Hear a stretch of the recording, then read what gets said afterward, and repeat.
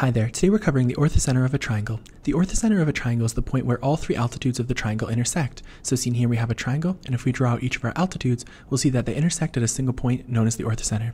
To determine the orthocentre of a triangle, you need to be familiar with what the altitude of a triangle is, how to calculate slope, and how to solve linear systems. The first thing we'll need to do is to determine the equation for each of our altitudes. For example, using the altitude from vertex B, the first thing we would do is determine the slope of line segment AC, and then use the negative reciprocal of this to determine the slope of altitude B. The next thing we would do is use the slope as well as a point that's on the altitude, such as the vertex B, and this will allow us to solve for the full equation of altitude B. We can then follow the exact same steps to determine the equation for the other altitudes of our triangles. Once we have all our equations, we can find the point of intersection of the altitudes by using substitution or elimination on two of our different equations. If we do this, we determine the value of the orthocentre. The final step we want to do is to confirm our answer.